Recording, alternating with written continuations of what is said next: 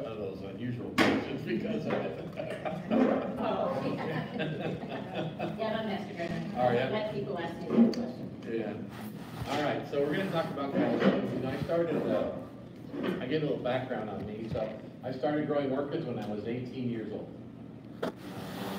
Little orchid kid nerds. And, you know, it's the neighbor lady, right? All of us have had neighbor ladies in our lives, and a lot of ladies had a neighbor kid in their lives. And so my neighbor lady, Mrs. Medina, recruited me to help her repot her orchids. And she had cattleyas, big tubs. She couldn't pick them up. They were so big and heavy. And so I'd get over there and help her repot.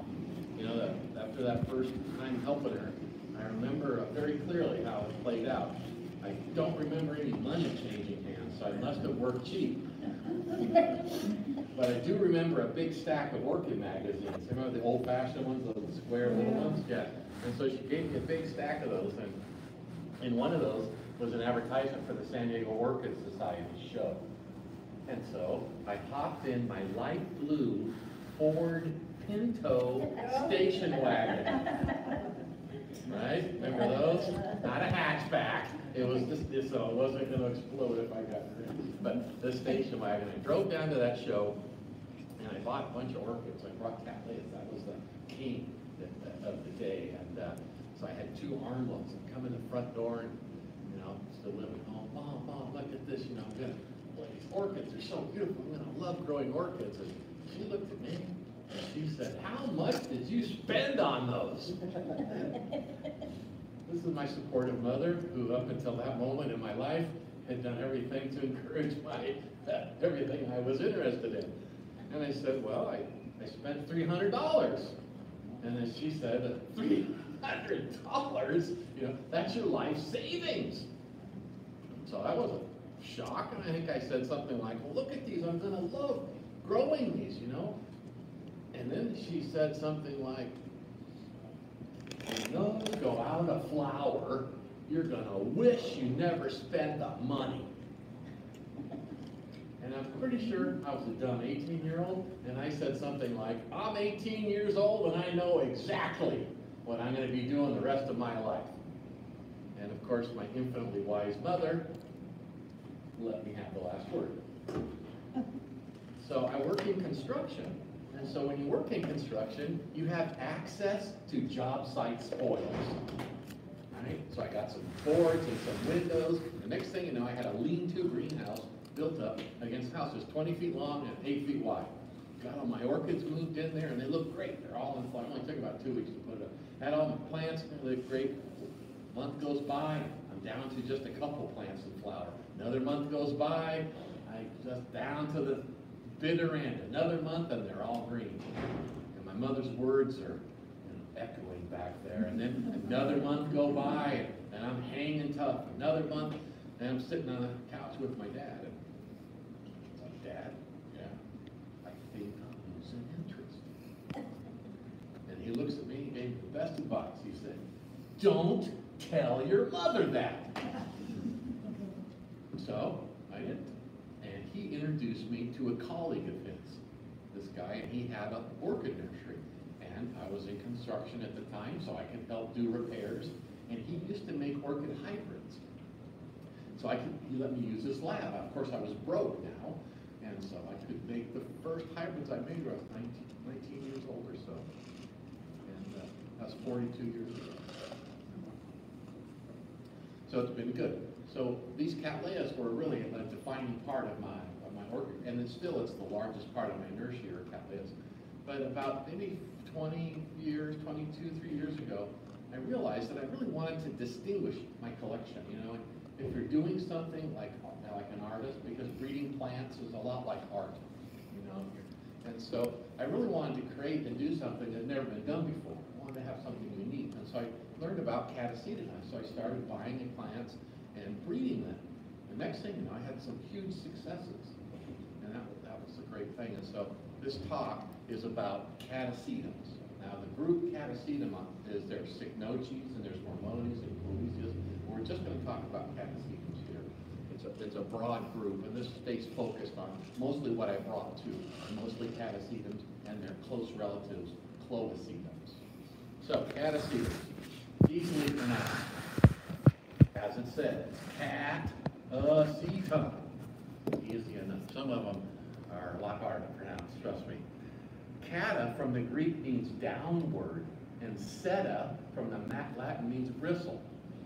And even if you speak Spanish, seta sounds a lot like a bristle, like a stero, right? And so Catasetums are called the downward hair orchid, or the downward bristle orchid, because on the male flower there's two hairs that hang down that are very distinctive in orchids.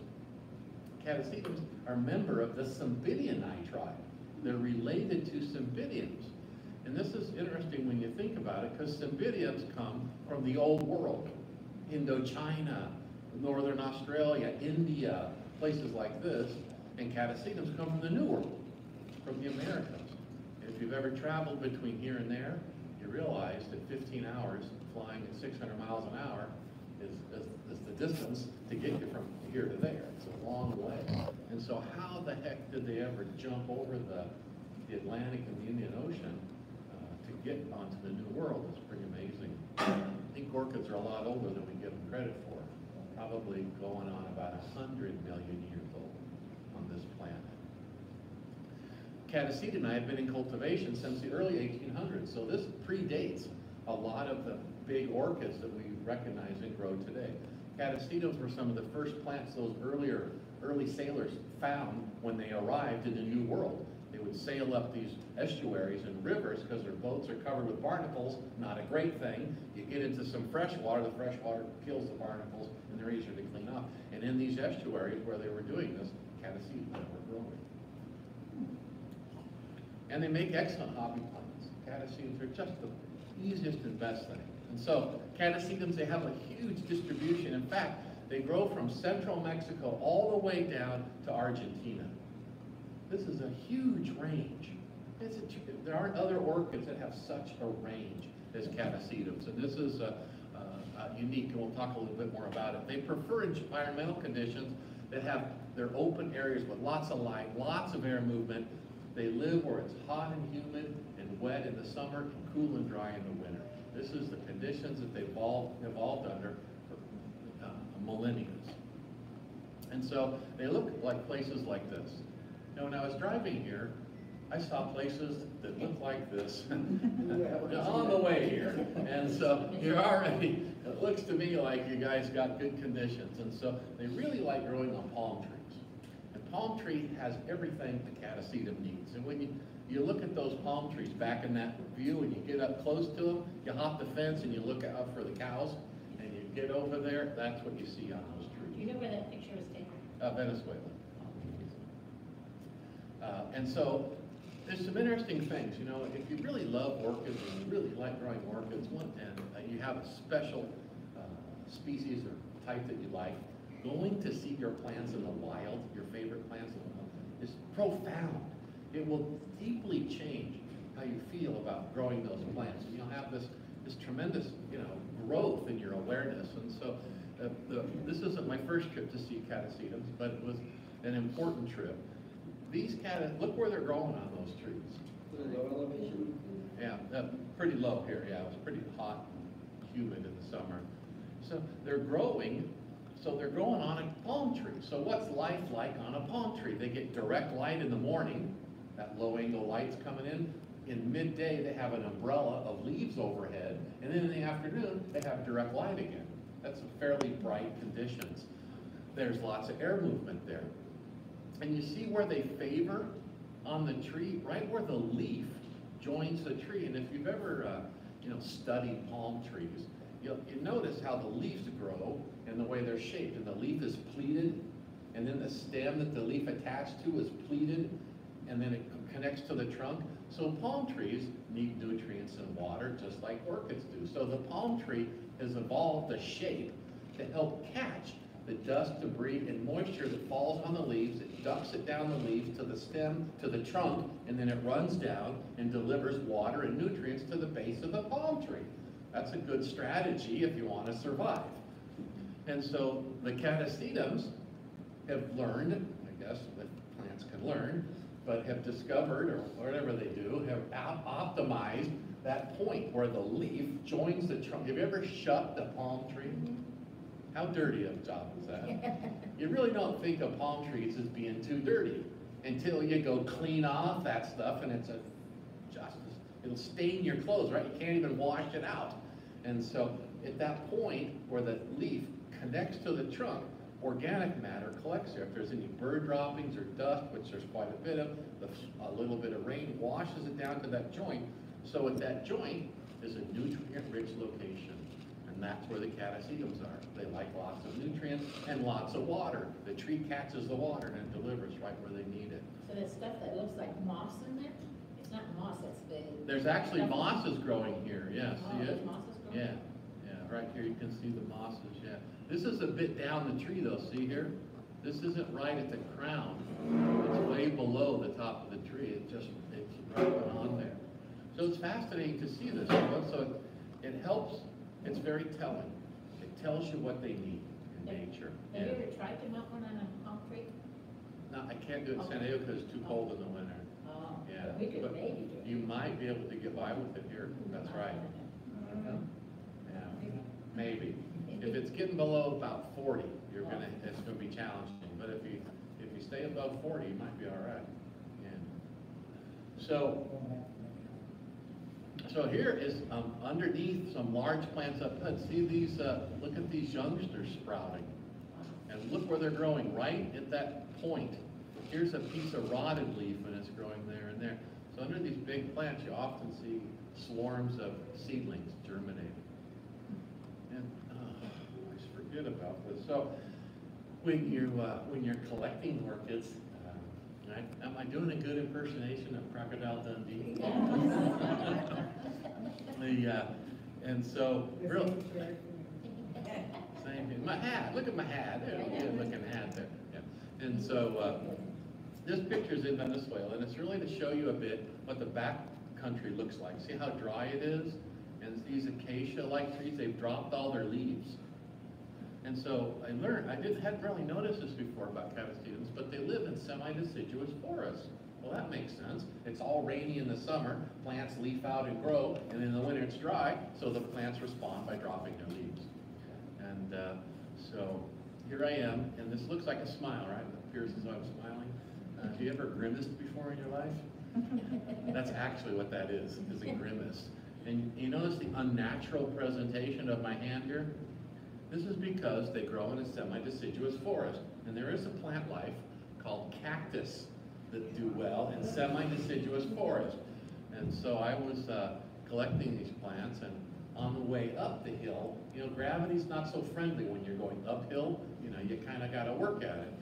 Coming downhill, gravity has a way of caressing you, and it kind of brings you along. And so going downhill, I got going pretty fast, and I realized I needed to stop.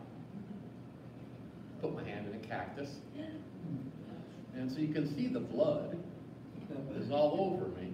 I did crop the picture for your benefit, because it looks pretty bad below that point. My thumb, just right through my thumb, right all the way through. Yeah, we know what you're talking about. Yeah. So what does it take if you're out there, you're collecting, I'm assuming, and bringing them back? Highly illegal, highly illegal. And so what you have to do, you can't bring them back to the United States. That would be a federal offense and $50,000 fine minimum. So what happens is, according to the regulations, there's these regulations called CITES, the Convention of International Trade on Endangered Species. So the plants need to be turned over to a certified nursery in the country of origin. They need to be grown under controlled conditions, managed by man, divided, potted in a pot, water with a hose, chemical fertilizer. And after 1 year of doing this, the plants then are legitimatized as nursery grown. And then after that year, you can request, and they'll ship them to you with all the proper paperwork and so forth. And that's what happened with these. Yeah. All right, so here's my kids. A few years ago, I had both of them in my taco about 2 months ago. They like going to orchid talks because there's nice ladies who have goodies and a lot of orchid cookies and all kinds of good stuff. And so, if they got nothing to do, they're like, come on, Dad, let us. And so I showed this picture. They were there for this talk, and afterwards they gave me the Dad, don't show anybody that picture.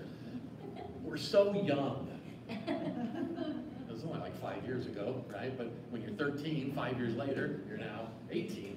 And so I'm very concerned about that. So The size of those blooms are the size of his hand. yeah, so this is William, this is Kevin, and you can see Kevin, man, he knows what a good catasetum looks like. Yeah. Yeah. Are they interested in growing? No. Oh. I think this guy might be.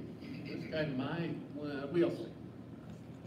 All right, so palm trees is a favorite thing. And you can see, if you look carefully at this palm tree, look at all every node has a plant. 1, 2, 3, 4, 5, 6 plants. And I think there's even more on the other side. So every one of those points it's just the perfect spot for orchid seed to germinate and the plants to grow. Now, what this really tells me is if you can supply the minimum requirements, you're going to be able to grow these plants. But what about this? Oh. Televisions. Okay, Wow. so what are telephone poles treated with to prevent decay? Creosote. Would you have creosote in your potting media to grow your? Of course not. So obviously, the person who treated this pole with creosote was a slacker, and they didn't treat the top of the pole very good. Oh. And then maybe it was up there and it got more weathered because it's at the top of it in the wind and the rain and so forth. But there's a catasetum, it's doing well, right? Is that full? Yeah, that is full sun. There's not a lot of nutrients on the side of a telephone pole. You know it's well drained. And you can see all the old flower spikes. Look This at is them all. still in Venezuela. Yeah.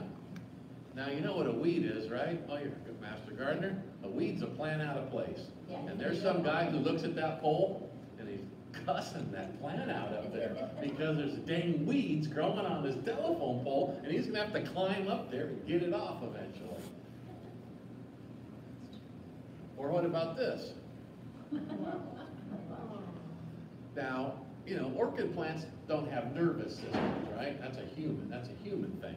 But I'll tell you, you know, this plant obviously is not nervous about where it's sitting, right?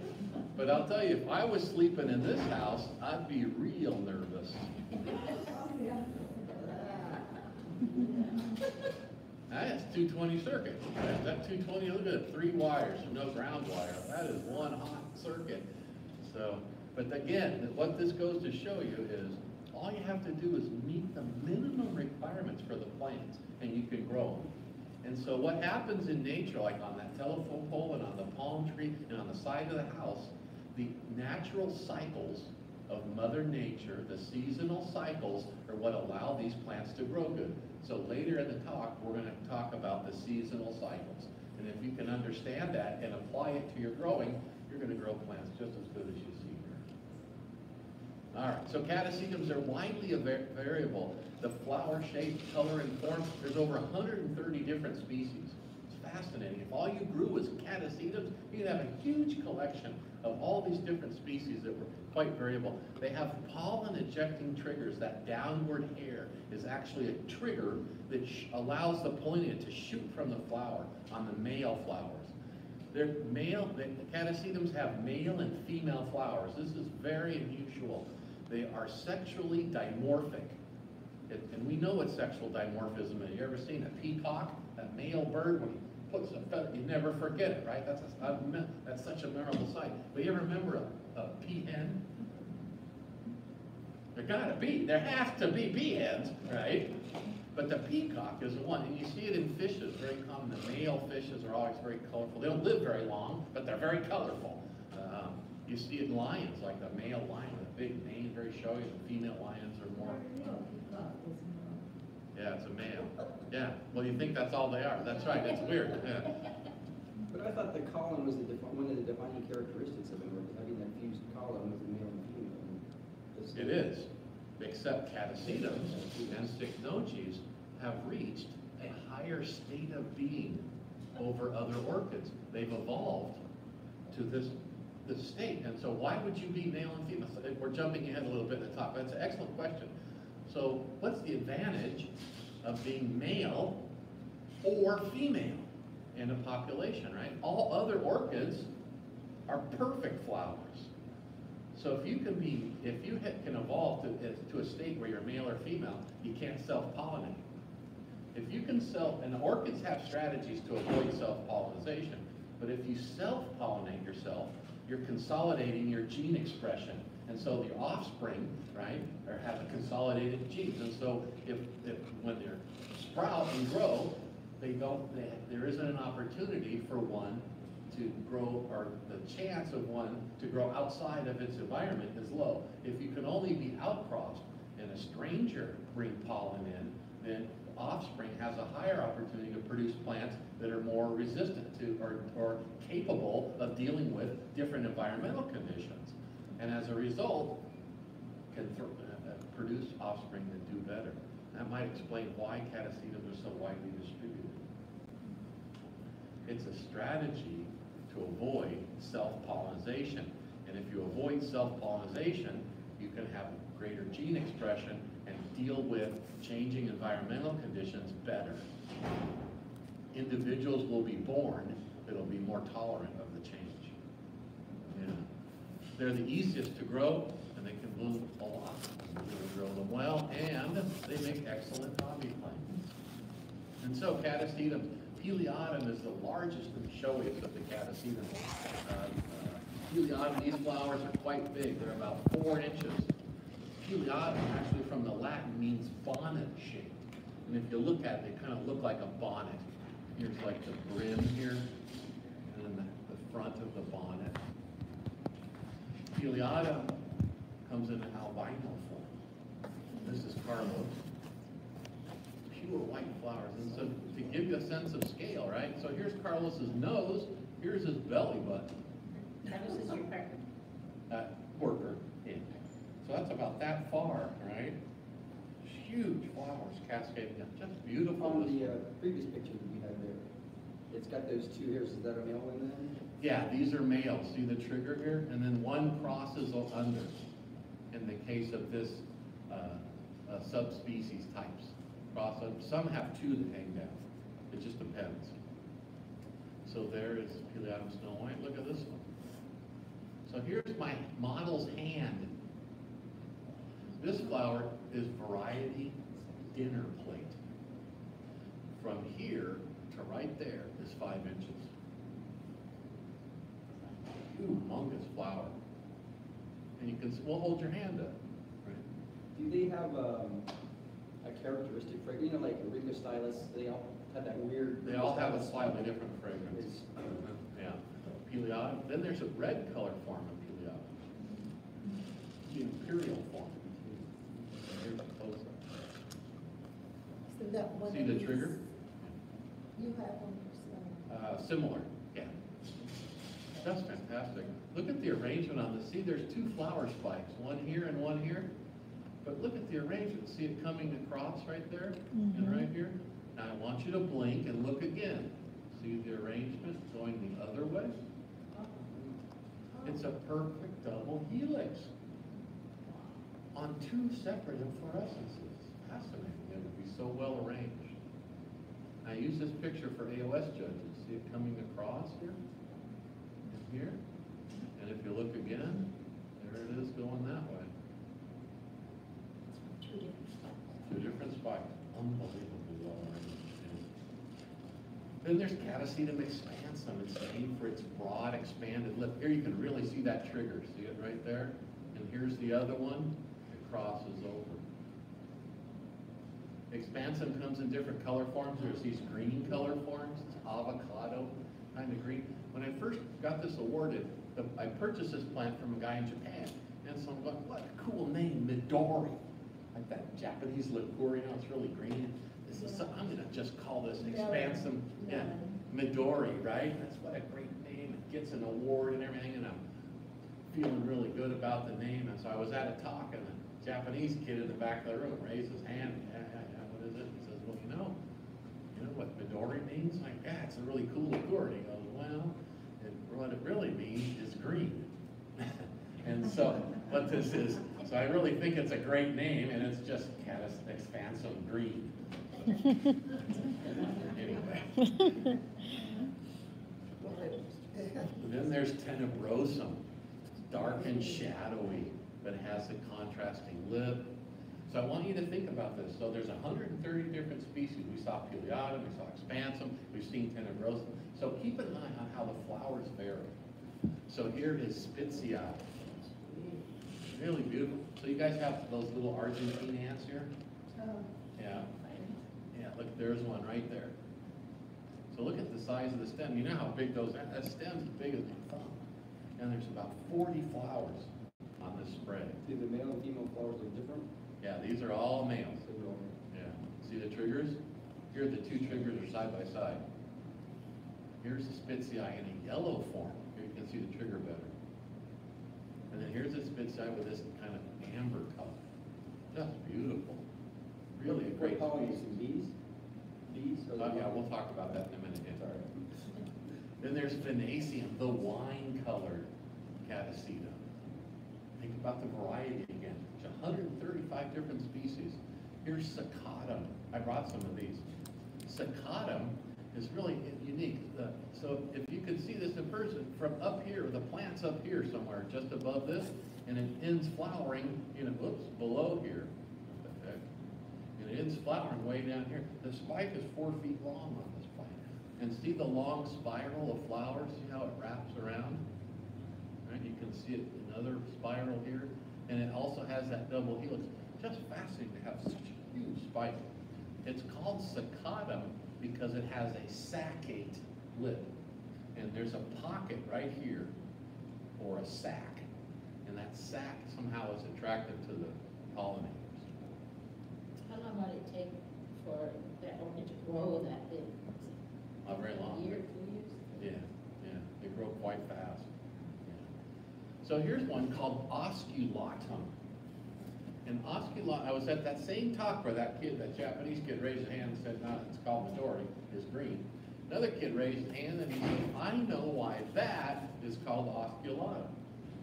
I didn't know, so I had to say, all right, please enlighten us. He said, well, if the Pope came in the room, put his hand out, kissed his ring, you know what that's called? It's not called kissing the ring. It's called osculating. It means to kiss. And so, you see why they called it osculatum? See them red lips on there? Right? And it's saccate, like that other one. There's a big pocket here.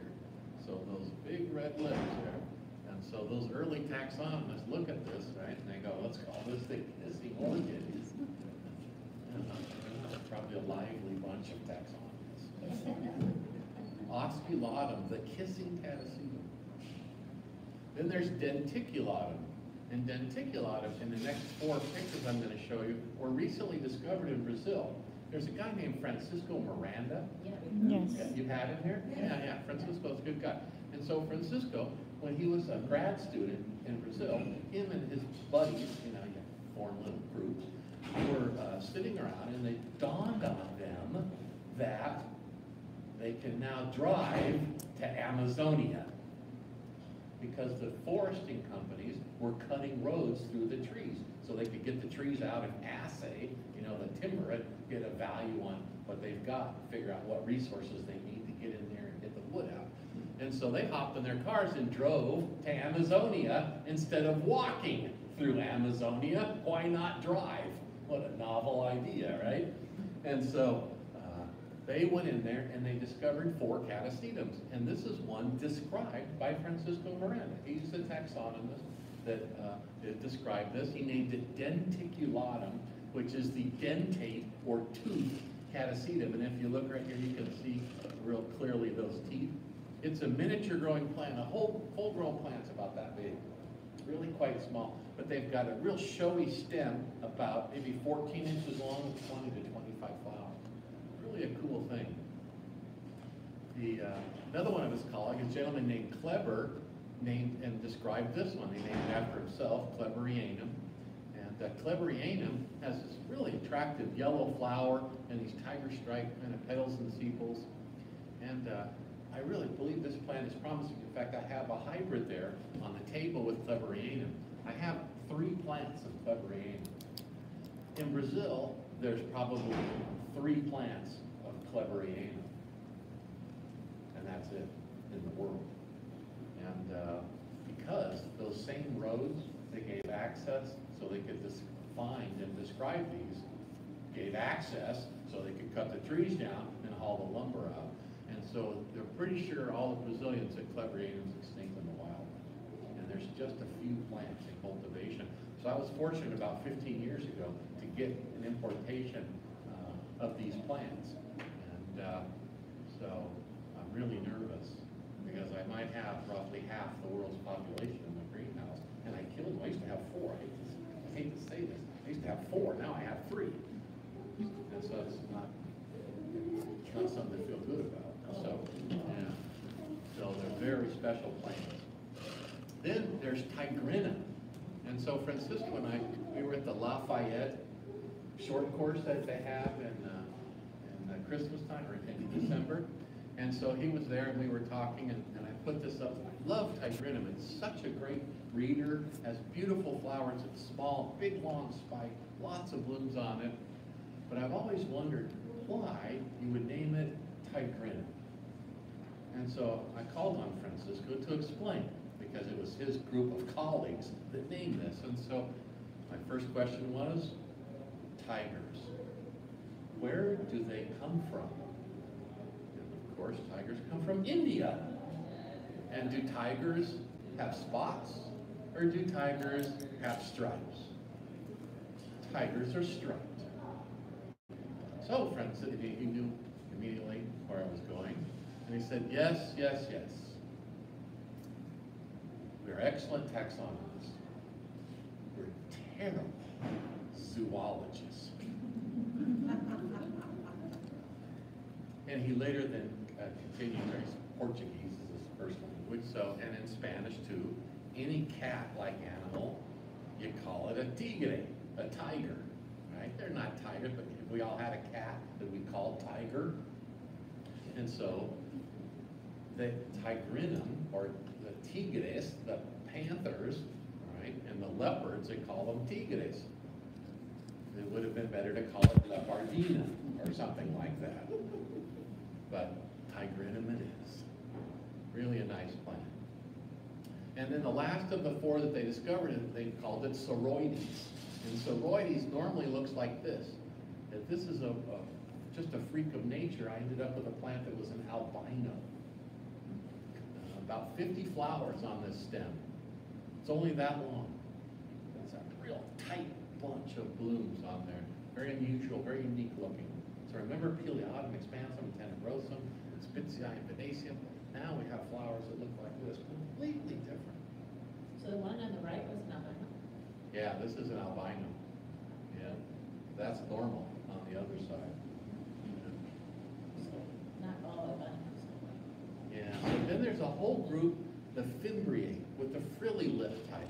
Beautiful colors, wonderful frilly lips, and spots. Now, Fimbriatum comes in different color forms. There's also this Morenianum form, the moreno, or the dark color form. There's Barbatum, the bearded Catasetum. How cool is that? There is Gladiturum. Does that look like a bay shrimp to anyone? How about Callosum?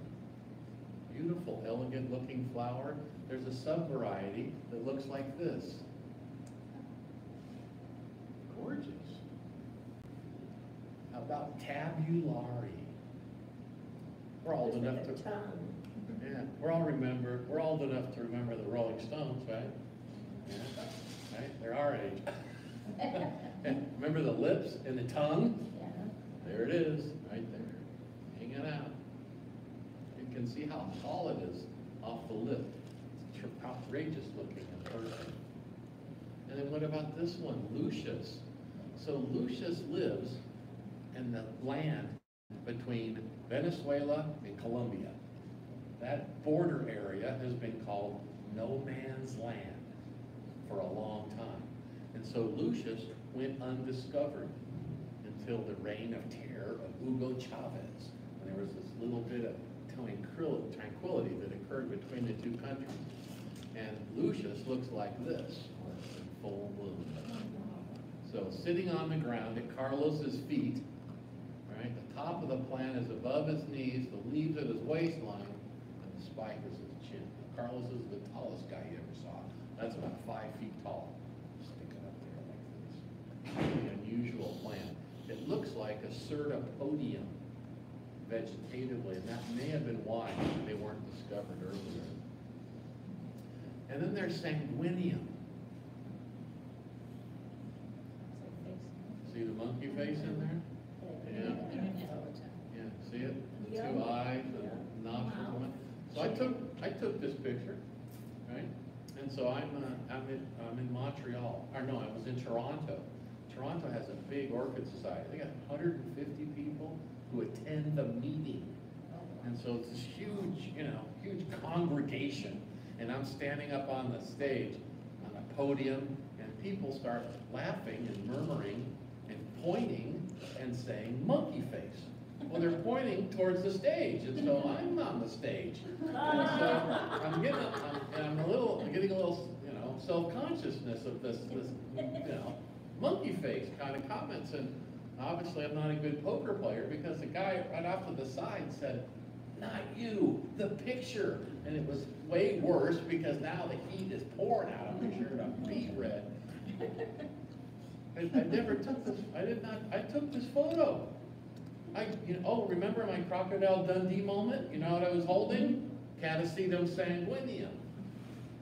Those plants right there. And so I never noticed that. Look, everybody sees the monkey face? No one's not seeing that? Unbelievable. Here's the two eyes, right? The nostrils, the lips, and chin. Yeah, I see it now. Unbelievable. True story. Then so remember Pileatum expansum tenebrosus? Now look at this thing, Roseovirens. How bizarre looking is that? Or what about this one? Globiflorum? Amazing. Look how horrific it looks. It's more like fruit. Look at the mouth, right? And then the tonsils. And the green hell, it doesn't need eyes. It's an alien. So fascinating. This is only 28 pictures of the different species. We could go on and on and on like this.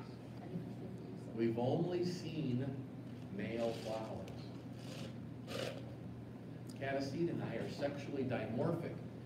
They have male and female flower forms. We've only seen males. Males are showy, large, very memorable flowers. They all have pollen-injecting triggers. The female flowers cannot be used for species identification because all the flowers are green helmets. You cannot identify the species based on the female flowers across the 135 different species. They all look the same, green helmets. Both the male and female flowers produce the same fragrance. And so, remember Catasetum pileatum, that first one? It's large and showy, it's highly fragrant, can be seen from long distances. Want to see a female? It's like, Green helmet. Are the plants male and bell female, or? pepper, carved bell pepper. Same. The plants are both male and female. So it will put out one or the other? The plants will bloom female when they're large and robust. And large, robust plants are grown with plenty of light, plenty of nutrients, and have had a long time to grow.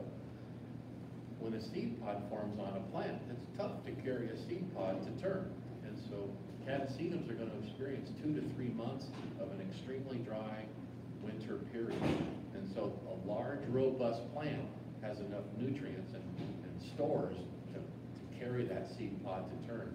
Plants that are grown shady or darker or immature plants, smaller plants, will most likely be male. And so there's Pileatum, male and female. Here's Lucius, male, big long, remember the spikes sticking up 5 feet in the air, 25 flowers on it? That's the male. Look at the female.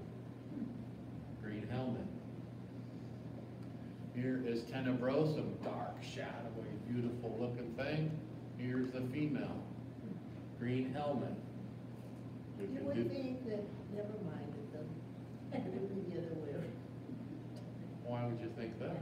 No, yeah, but never mind. We get in trouble with this discussion. We Yeah. gotta watch ourselves.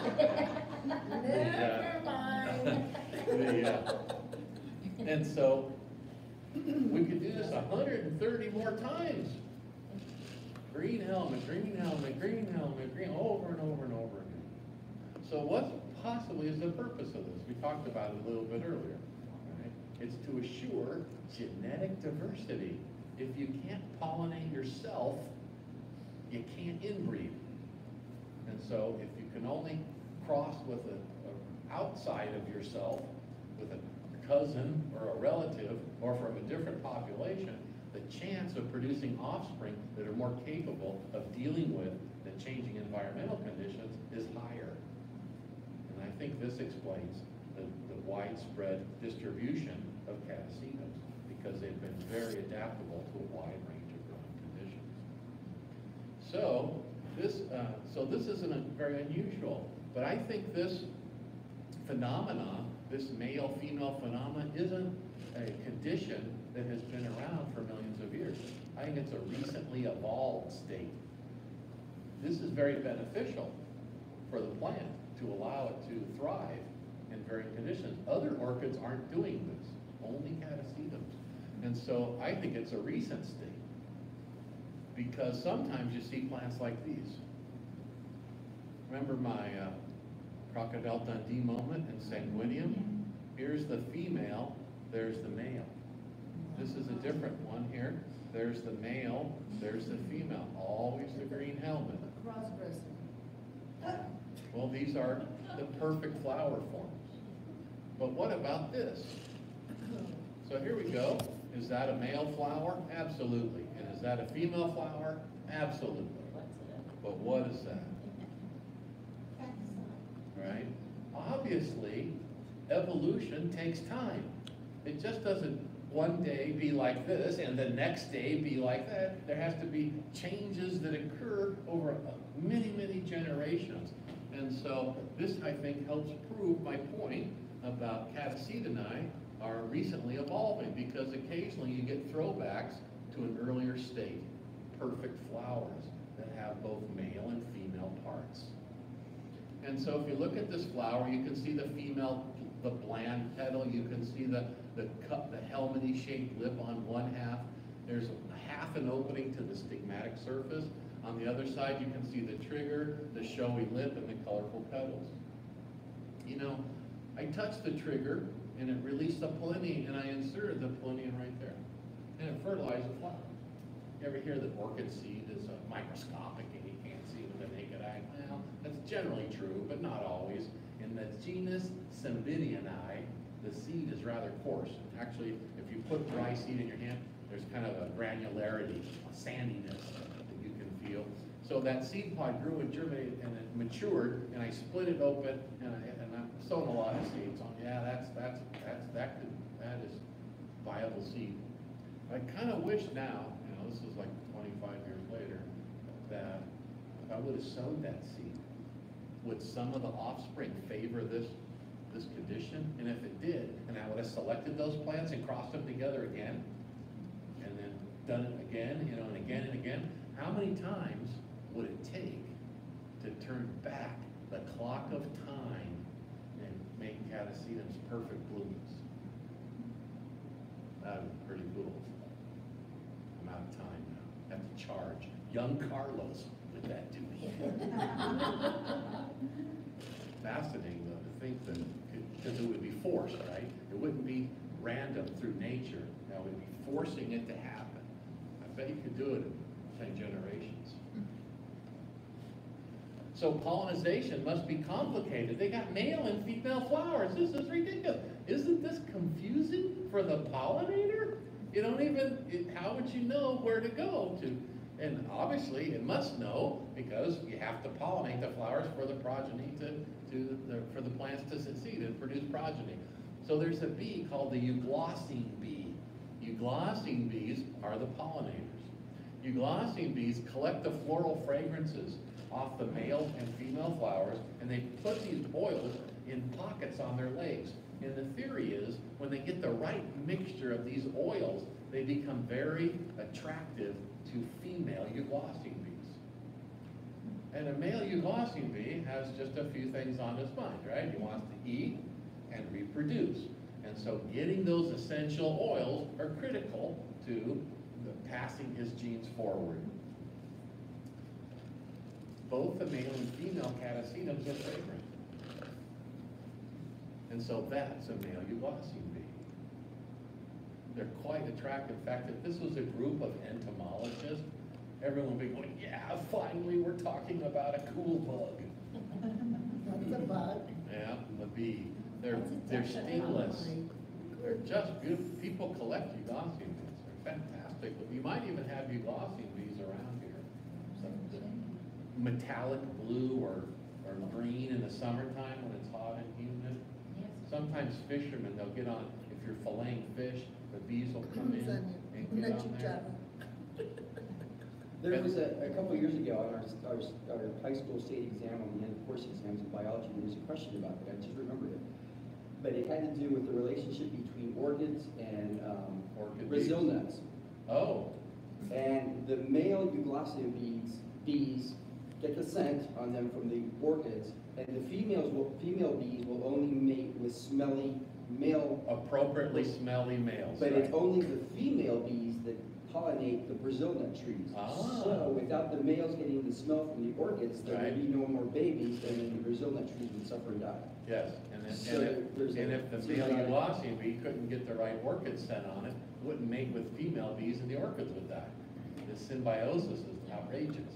So the male bee has these pockets on their legs. You can see it here. This is the pocket. And so they wipe these essential oils off the surface of the flower and put it in the pockets on their legs. This is where the reservoir is for that scent. And so you can see on the back of this euglossine bee, on the thorax, there's pollinia attached. So this euglossine bees visited a male flower, touched the trigger, and released the pollinia. Then here's a female flower. Remember, the female flower is helmet shaped. And it's in there.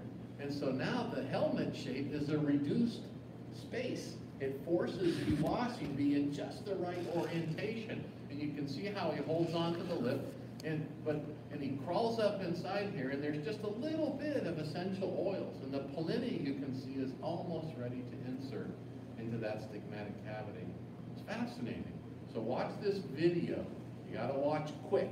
The first second is real time, and then it slows down. Oh, oops, watch this video. Okay, watch quick. That's it. Now here's slow-mo. And here's ultra slow-mo. See the foot reaching up? Rep touches the trigger. Look at the pollinia. Whack. Pretty good, huh? So watch it again. Watch it in real time. Oops. Come on, start.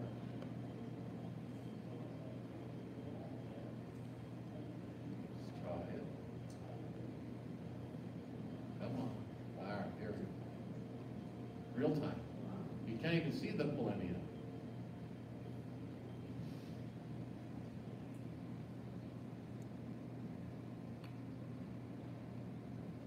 And this is super slow motion. You can see the wings beating, and you can still hardly see the pollinia. The pollinia shoots out with such force. So imagine this, okay? The euglossine bee has got to go to the male flower first, and then to the female. Otherwise, it doesn't work. So the male flower evolves this highly showy appearance, very colorful. It's covered. You can see these essential oils on the surface of the flower. You can wipe it off and smell it. So highly attractive. And the male euglossine bee has got only one thing on his mind, is getting those oils, and so he can get on with his business. So the male Catasetum flower advertises this. Euglossium bee, if he could harvest all the oils in one visit to a male Catasetum flower, might be good for the bee, but it's not so good for the Catasetum reproduction. So what happens? The flower evolves a natural shooing mechanism. What did you just say? Yeah, the pollen ejecting trigger. So the male gets on the flower and he's worried about collecting those oils so he can go get female Euglossium bees, touches the trigger, and whack! You saw what happened. Knocked them off the flower. There's a scientific term for whack. It's called negative reinforcement. Right? Ever been negatively reinforced? Okay, so that Euglossium bee, whack! And Euglossium bees aren't stupid. That flower goes whack! And so you fly away. It's an unpleasant experience. So that is not a good place to be. So you fly away and you see a non-threatening flower that smells the same. You approach this flower because you're not afraid of whack! You crawl up inside. The only one thing, up inside that helmet is only a smallest amount of the same essential oils you need. And so you don't loiter, you're done. And on the way out, the pollinia slips into this thing out of cavity and you fly off. Now, of course, Euglossium bees aren't known for their memory skills. There may be some parallels with males, humans. And they then, of course, return back to the male flower because he's only got one thing on his mind and he's now forgotten. And he goes back and starts collecting the oils again, and then of course whack, and it repeats itself over and over and over again. You should grow these just for this reason. Think of the fun you can have wowing your friends with your knowledge of plant sex. Think of the fun over cocktails. Right? You could have a male Catasetum plant and have the unsuspecting person reach in there and touch, you'll call it trigger, call it hair, touch that. And the pollen comes flying, scares the living daylights out of it. It comes jumping out across, it's stuck, it's big, it's stuck, you're going like this, you can't. And then, of course, all the hubbub settles down, and then you deliver the punchline. You've now been pollinated. When's the last time you pollinated one of your friends over cocktails? That's good. It's good stuff. All right, but enough of that talk. So, hybridization. All right, because Catasetums have so many different flower colors and forms, it's an excellent plant to breed with. You have a near infinite palette of species that you can work with to create hybrids. Breeding can be difficult because you have to have male and female flowers present. You can, if you bloom everything female or everything male, you're out of luck. You gotta have both sexes. So it's compelling to save pollen for when the females appear, and so forth. And if I forgot to mention, they make excellent hobby plants. And so here's Catasetum orchid glade. So you take expansum and you cross it with Peleatum, makes orchid glade. It's a primary hybrid, simple hybrid between two species. Orchid glades have been really good, and I still use orchid glade a lot in breeding. Where's the red come from? The expansum, see the It's not quite expansum? red. Yeah, well, but every child, right, is going to be different, yeah. And so this is this individual plant. So you take orchid glade and cross it back to expansum, and it even doubles the red up even more and creates a hybrid called Susan Fuchs. Of course, you know Robert Fuchs. Susan is his sister. Yeah. So then there are things like orchid glade crossed with tenebrosum, and that makes Donna wise. And the Donnas produce lots and lots of flowers. The Donnas have been very successful, lots of AOS awards going to Donna wise. Really showy flowers. Then there's a hybrid Mark Dimmitt. Mark Dimmitt lives in Tucson, Arizona. Grows in a greenhouse, does a great job. And he made this cross. It's really quite nice. It's really broad. Donna and Mark. Yeah, really broad. I mean, Mark Dimmitt. It's a hybrid orchid glade and Donna Wise. So really broad petals, nice full heart-shaped lip with the contrasting eye. About 80% of the cross bloom just like this. 20% flowered like that. Complete albinos. Remember Peleatum, Catasetum Peleatum, the greenish flower? There's Peleatum on both sides of Donna Wise and on Orchid. Then there's Crown Fox Voodoo with Susan Fuchs and Tenebrosum. And look at that. So a lot of these plants get awards and so forth. And so this one I named Sunset Valley Orchids.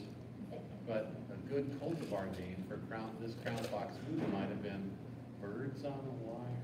I like that song. And then Karen Armstrong. Karen lives here in Texas. And Denticulatum by Susan Fuchs. She flowered the first one, so I named it after her. And that's a Karen. A lot of my customers bloom plants before I do. This is named for a gal up in Cincinnati, Alexa Noel. She bloomed the first one, Denticulatum by Bella Vista Sangria. Beautiful thing. Then there was Denticulatum in Portuguese Star. Now, I don't want to hear anybody complaining about how hard it is to grow orchids around here. Chuck grows his orchids in Edmonton, Canada. It's minus 40 degrees there, a lot. And this is, so I sold Chuck these plants in the spring. He flowered it, got it awarded before I even bloomed one. And this is his plant. Well deserved. So we named it after him. Then there's Dentigrianum, Denticulatum, and Tigrinum. And that came out good. I think that's particularly beautiful myself. Really good looking flower. Then there's hybrids like Milana Davidson, Denticulatum in Penang. Milana's down in Miami. Grows these really well. That's a good one. And here's another nice one. Then there's Bel Taramonto, Chuck Taylor by Bella Vista Sangria. This is grown by a guy named Bernie Butts. Bernie lives in Toronto, Canada. He grows his catasetums exclusively indoors under lights, under fluorescent lights. Never go outside, and that's the plant he flowered. Isn't that beautiful? Just an amazing thing. And then this one here. So this is called share. So I think you notice these are all named for people. This is because my customers do a better job growing them than I do. And so this guy, Frank Drew, lives in Virginia. Lives in Virginia Beach, Virginia, actually. And he's the old retired sheriff of Virginia Beach. He was the sheriff for over 20 years, and no one ever ran against him for the job. He was that beloved or something. Or maybe it was his name. If your name is Frank Drew, how could you run against that name? Right? I mean, it's such a beautiful name. And so he flowered the first one. He calls me up and says, Fred, look at this great thing on it. Let's call it Frank Drew. It just sounds, Frank Drew. It sounds so good. And he told me, no, I want you to call it Sheriff Frank Drew. Fine. So we named it Sheriff Frank Drew. I was in Virginia Beach last year, and I had some of these available, and everybody in the club wanted a piece of the sheriff. And here's a close-up. And then this one. So this is a true story. I speak Spanish quite well, as some of you noticed. So I'm going to Puerto Rico to give a talk. First time I'm giving a talk in Spanish. And I hadn't really given a talk in Spanish before. I'm pretty confident I can do it, but you've never done it, so you don't know. Plus, I speak Spanish. They speak Caribbean Spanish, which is different. And so I got this pre-order, common thing, from Fong Sing. So I'm pretty sure, because it's $1,000 pre-order, that it's an old Chinese guy. I don't know, you know how you read an email and it's like a $1,000 order, sounds like must be an old Chinese guy. So, and I'm a little nervous because to take a $1,000 order somewhere and not pay for it is the problem. So I get to Puerto Rico, and I sold all the plants that I had sold there. I gave the talk. It was so funny because I kept saying injerto instead of cruzamiento. And they were laughing so hard. and they would tell me, no, cruzamiento, and then I would just say injerto, and so they were just busting up. It was so fun. Sold all the plants, standing there, and there's the box for Fong Sing, the old Chinese guy. And you can't bring plants home from Puerto Rico because of phytosanitary restrictions and all these stuff. And so now everyone's left. What am I going to do with these plants? I'm going to have to throw them out. I'm getting in a dark place, right? It's not a happy day. And next thing you know, a pair of shoes that show up in front of me and this voice. And I'm in a dark place, mind you, right? I have to throw this stuff out. And the next thing this voice says, hi, I'm Fong Sing. And I look up and I said, oh my God, you're so beautiful. This is not normal form of English for me. In fact, I'm not sure I ever spoke to my wife with such sincerity, right? I mean, it just came out. And so Fong is beet red, I'm beet red, she's 35 years old, Chinese Puerto Rican woman. Caught me off guard completely. And so, of course, it's very embarrassing, you know, so we get over it. She buys the plants and bloom the first one. There you go, Fong Sing. So I named this one Fong Sing Broken Hearted. And this one flowered, and this is Fong Sing Lonely Hearted. What do you do, right? And then my mother's namesake. So Donna Wise and Susan Fuchs makes Louise Clark. Did you say anything about Jose? Jose Aballo, that's just the name of the parent. Remember Monkey Face? Yeah, there he You is. see it, yeah. Well, it's a hybrid with Monkey Face. Oh. Jose is, yeah. You can see it though, can't you? Yeah. It's good eyes. And when you look at Fong Sing, look. You don't want to call her Monkey Face, but you can see the tendency. It's upside down though, right? See, this is down, Yeah. and now this is turned up. And so the Fongs righted the flower orientation finally after 2 generations. And really those are big flowers, you guys, like this. And the big tall stems, really impressive, the Fong Sings. Just breathtaking. And so then Louise Clark. So Louise Clark's Donna Wise by Susan Fuchs. Those have been really nice. Lots of awards and stuff to those. All right. How do you grow? Okay. We've seen a little bit about how they look in nature. So they live where there's monsoonal summers. They want lots of water, lots of fertilizer, lots of light and air movement in the summer. To grow good plants, you need to supply that. Can you keep them in water? No. They live on the sides of trees. They live on sides of trees. How well drained is the side of a tree? It's not standing in water. So, but you can water a lot. Around here, you can probably water every other day and they would be fine. You want to fertilize a lot too. Remember where they were living on those trees? There's a lot of nutrients up there. You want to use a ½ teaspoon of fertilizer in your water every time you in a gallon of water every time. You need to use the open, well-drained media because you're going to be watering a lot, and you want to water a lot. You repot and divide just as the new growth is starting to put out, or the old suitable is starting to put out new growth.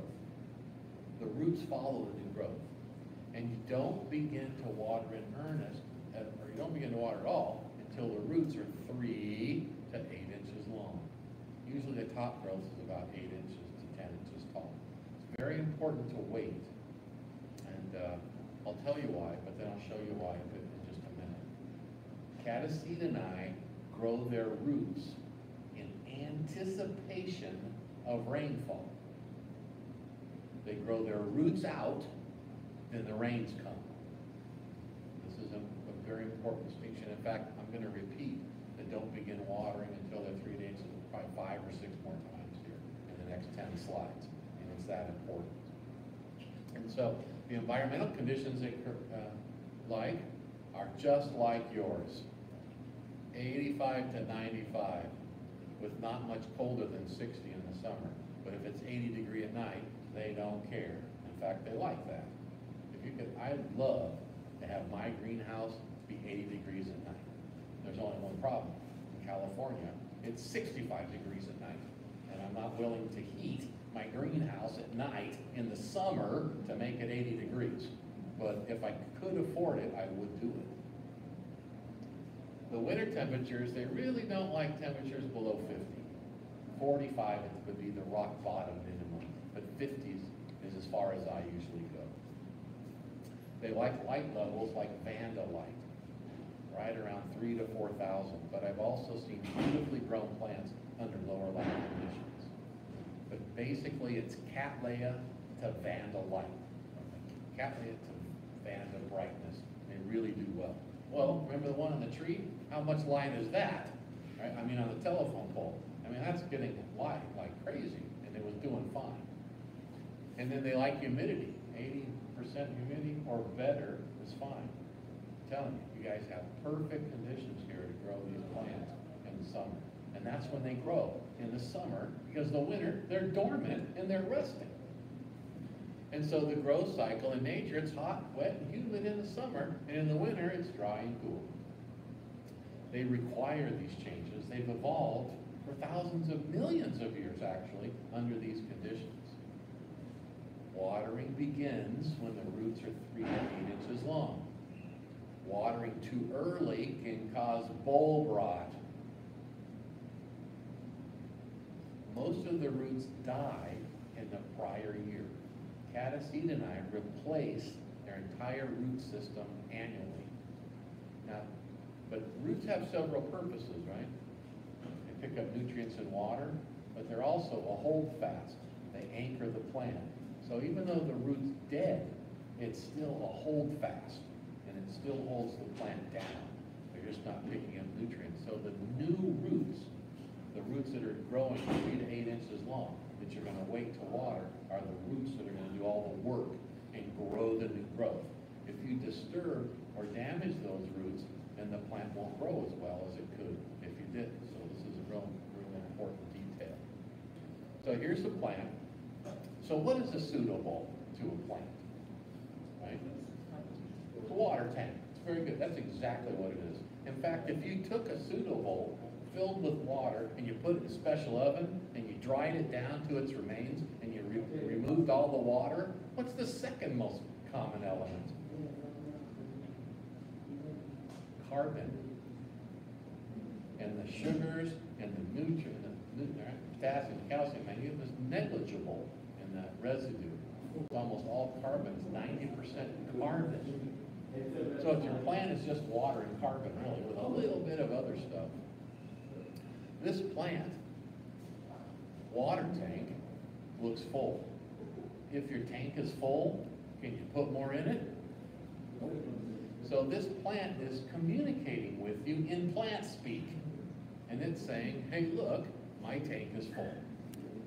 You haven't watered this plant in a couple months because you heard my talk, but now you have a green growth growing. And you haven't watered, you want to water. Remember we mentioned that Catasetum plants and orchids don't have a nervous system? This plant is not feeling bad because you didn't water. That's a personal problem you have. And so do not water this plant. You ever heard of Murphy's Law? Right? It's not Murphy's theory, right? It's Murphy's Law. And so because Murphy's Law is true, it's a law, if you were to water this plant, you'd probably get water in the middle of that new growth. And you would probably have a fungal spore fall in that little pool of water. And since it's Murphy's Law, that would be the day the cold front, humid, damp, cold front moves in, and then that little pool of water in the middle of that new growth would stay wet for more than 12 hours, and that fungal spore would germinate and rot the new growth out. That's why it's called Murphy's Law. So don't water. No need to water. The plant is telling you, don't water me anyway. A few weeks later, the bulb is still firm and plump. The new growth is elongated considerably. But now you have green root tips emerging from the base of the plant. This is a very hard time. This is when you get ready to water. You buy a new hose. You mix up fertilizer.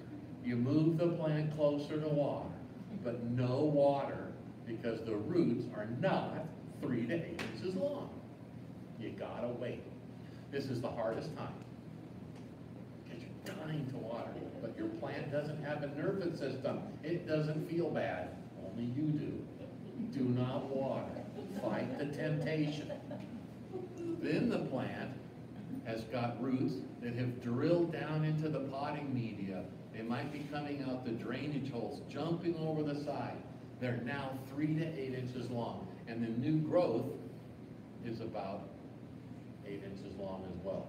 The roots have now grown out in anticipation of rain, and now's the time to water and fertilize. When you start to water and fertilize, the plant enters into this rapid growth stage. And all of a sudden, that new growth elongates, and all of a sudden, flower spikes appear on certain early bloomers. They flower, and they look fantastic. Bring it to the meeting, show off your plants. Everyone's all jealous because they didn't buy one when Fred was visiting. Then all of a sudden, Thanksgiving rolls around, and your plant is starting to look like heck. The leaves are turning yellow. It's communicating with you again. It's saying, hey, look, I'm losing my photosynthetic surface. That's why the leaves are turning brown. If you don't have chlorophyll and you can't photosynthesize, what's the purpose of water? So this is the plant's way of telling you, back off on the watering. So the plant enters its dormancy because some things change in nature, right? The seasonal changes in nature. So the monsoonals are raining and it's pouring rain during the long days. The rains start to slow down, the days get shorter, it's cooler. The plants sense these changes in day length and the lack of rainfall and the cooler weather are the triggers that kick the plant in to start losing its chlorophyll. The plant needs to prepare itself for its winter rest. There's going to be 2 to 3 months without any moisture arriving to the plant. So it needs to harden off to be ready. So it's saying to you right now, I'm getting ready to harden off, tone me up. And you tone it up by backing off on the watering frequency. So it gets harder and harder and harder to suitable, so it's ready for winter. So you stop fertilizing and reduce your irrigation frequency, increasing the dry interval between watering. Then Christmas rolls around, all the leaves would be brown. Hopefully you have 1, 2, 3, 4, 5, 6 flower spikes on the plant from the previous year, and then you stop watering. And the plant rests. And so here you go. Remember my Crocodile Dundee moment? My Catasetums sanguineum and monkey face, there it is growing on the ground. So it's growing on the ground. They were also growing on some rocks and on some small trees. The plants on the ground were the biggest plants. There's a lot more nutrients on the ground. They live in a semi-deciduous forest. So every year, that leaf litter is falling on the ground and decaying, falling on the ground and decaying, creating a very rich root environment. The ones on the rock had just a little bit of organic litter on them, and the ones on the trees had none, and they were just only about that big. The ones on the ground were big, like this. Nutrient access. So how old is this plant? All right, you can count it up, 1, 2, 3, 4, 5, 6, 7, 8, 9, 10, 11 years at least. Only the oldest portion here looks a little bit dehydrated. So this plant has dealt with many seasons of wet and dry and is doing okay. Not overly suffering from that. So you pull the plant out of the ground, there's a new growth here that's buried in the leaves, you can't even see it, and you can see the white roots that are growing in anticipation of rainfall, and you can see the old dead roots from the prior year. You flip the plant over, and you can see that those white roots are growing all around the perimeter of the plant. They're reaching out into that rich organic substrate. They're not growing down like a taproot. They're growing out into that organic litter. So imagine this, our guide told us the rains weren't going to start for another month. So this plant has grown this whole new root system, laying in wait in this dry bed of organic leaf litter. As soon as the rains come, this large root system is laying in wait. The water hits the the solids, they convert into solution, and the roots are there to capitalize on that, and then the plant grows and flowers. This is why you wait to water until your roots are 3 to 8 inches long, because you simulate this phenomena that you see in nature. Here's my greenhouse right about now. It's the corner of the breeding stock. It's all luxurious, green, and beautiful. Here's a picture 6 months from now, in January. All the leaves are, now you see there's still some green leaves. I haven't watered these plants in a month. Just because you haven't watered doesn't mean they won't bloom. See the flowers here, and here, and there, and there, and there, and there, and there, and there, and there, and there, all the way down. The plants can bloom while they're dormant. And if a plant chooses to bloom while it's dormant, that means it feels it can bloom while it's dormant, and since it's dormant, it's not getting any rain, no need to water. In fact, some plants only bloom during dormancy. You can pollinate those plants during dormancy, and they go ahead and set pods and produce viable seed. Okay, so for the 9th time, wait to irrigate until the roots are 3 to 8 inches long. This is probably, if you've grown them before and you've had problems, this is, besides freezing, it's probably the reason why they didn't do so good for it. You started watering too early. It's very common to start watering too early. You gotta get over that. You want to use a well-drained potting media because you're going to water a lot. You want to fertilize with a half a teaspoon every time you water. Your plants will appreciate that. You reduce irrigation when the leaves start to yellow, stop fertilizing, and you stop watering when the bulbs are leafless, or generally right around New Year's. If you still have a few leaves, your New Year's resolution will be, I'm not watering my Catasetums until the roots are 3 to 8 inches long again. You're talking about 0 water. Big fat 0.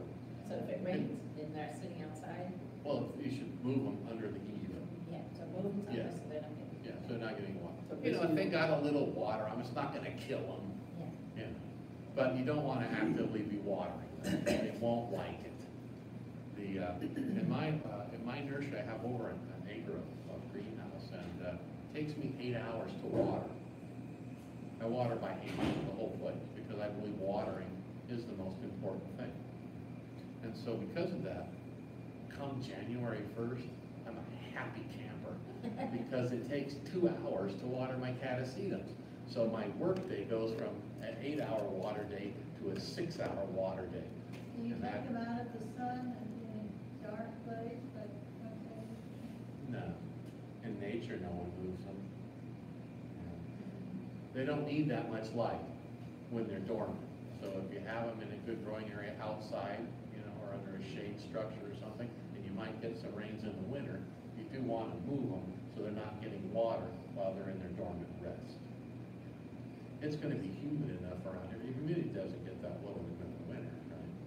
And you're going to be fine. Some people who live in Minnesota or Edmonton, they've got the heat on, and it's 40 or 30, and they got the heat on. The air is so dry. You ever go visit relatives, and you're like, your nose feels like it's going to crack and fall off your face. And so that's really low humidity. And so Catasetums, people who grow them in those conditions, need to do something for extra humidity so they can survive better. But around here, I think you're going to be just fine. Repot and divide just as a new growth starts. This is important. You don't want to disturb roots that have already grown. You only just, because the roots are only going to grow once a year. So if you disturb them halfway grown, it's going to interfere with their ability to function. So you only repot the root, the new growth is small. Do I need to say it? And thank you guys very much. Thanks to these guys and all of you guys who are running great conversations. All right, So any questions? when you repot, would you take, for example, these ones, would you remove all the Okay. old media? What I would do with these 3 pots is I would just add more moss around the existing pot and and shift it up. You guys, a lot of you guys grow in clay pots, right? Yeah. Around here? Yeah. So get a clay pot and shift it up. Now, one of the things about moss, have you ever bought those phalaenopsis in the store? Yeah. Right? And there's like, what, 15 pounds of wet moss? Yeah. Right, and you go, my gosh, and then they don't do that good? Yeah. And the first thing you wanna do is get them out of moss? So when you're, as a hobbyist, and you're growing in moss, you don't want your moss to be ever any deeper than about 2.5 or 3 inches.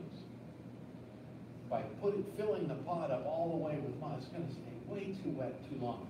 So by limiting it to just a couple inches is really beneficial. And you ever notice how clay pots have more of a taper on them than plastic pots are really straight-sided? Clay pots have a taper, that's so they can release from the mold. And so that taper is your friend. And when you get the moss and you have a plant, you know, and you wrap all that moss around, get a big ball and shove it in the clay pot, but try to leave an inch or 2 of airspace below the moss ball.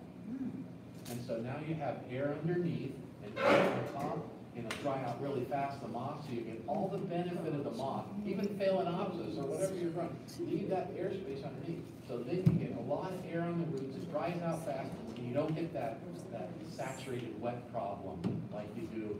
If you can easily test it, just shove some moss to the bottom of the pot, and now there's no way for it to drain. By getting those two surfaces really improves the drying, and it'll really help a lot. No peanuts. You could put peanuts, but in the clay pot, there's so much taper, you'll find that you're gonna go, aha, when you stick. Yeah.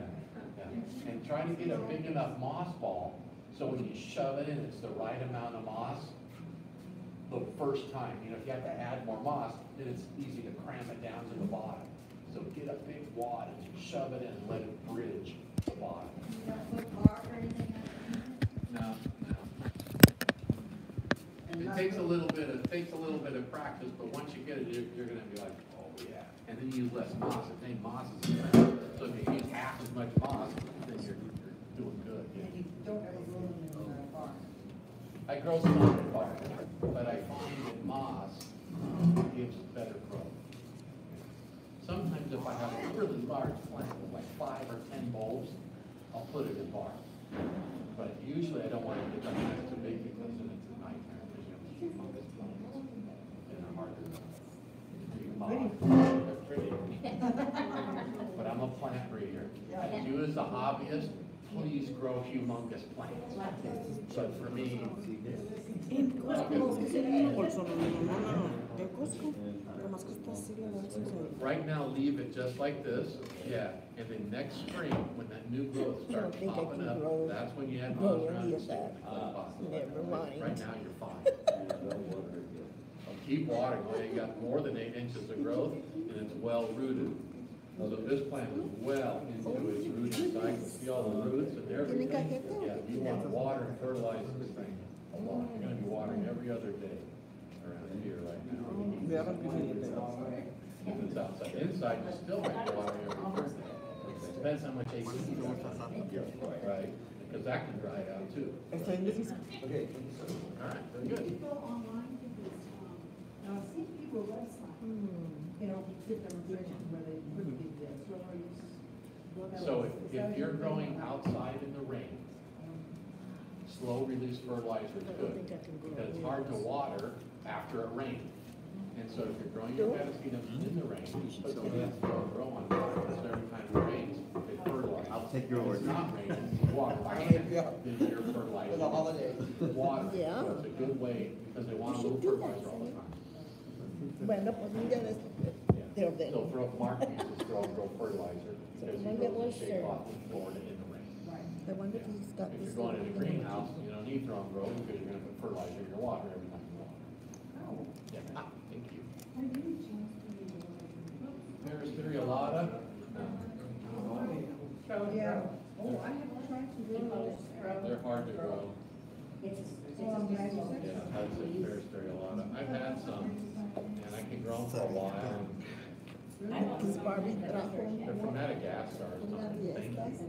She said, yes, she's had for 4 years. and That, it's you never could call grown. Peter Thielen Diamond Le Orchid. dije, no, never mind, I don't think I can. But Peter does. No, I have with, the last time that we bought them, and then we had the black flowers. I had it in a show and tell over here when we're in the living room. Every year it blooms, About and it's 15 like this years- right 16 now. years ago. It's ready, it's got the spike, it's ready to bloom. Wow, And I have it repotted, and I've had it maybe 3 or 4 years. wow, Wow, wow. wow, wow, wow. There was a meow.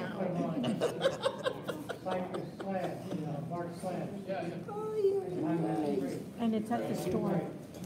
So, air conditioners off on Sunday and Monday. Good wood for mountains, too. There's no ventilation. Huge access. Yeah. Right, they got eight round. Well, they are cold. Wow. They cut it off. They cut the bark off, Yes, And I that's go what out you there- use, yeah. and they let me get what I wanted free. Did you I buy have a big Yeah, pile of I bought two. Load my truck, make it home. that's an You want, emergency? should have free copies in sphagnum mouse? No, I just leave that in there. You don't want to disturb it anymore. It's been disturbed enough last year already, or this spring. And so just let it grow in there and follow the watering instructions that we just went through. And then let it go dormant, and next spring, leave it in that pot, and when the new growth's big enough, and that's how you'll get the biggest plant possible. Water every day, did you? Well, you want to water it when the media starts to dry out. So it'd be every couple days, usually, yeah. It was a very interesting program. Thank you. Have you ever seen a micro, Happy Radigan?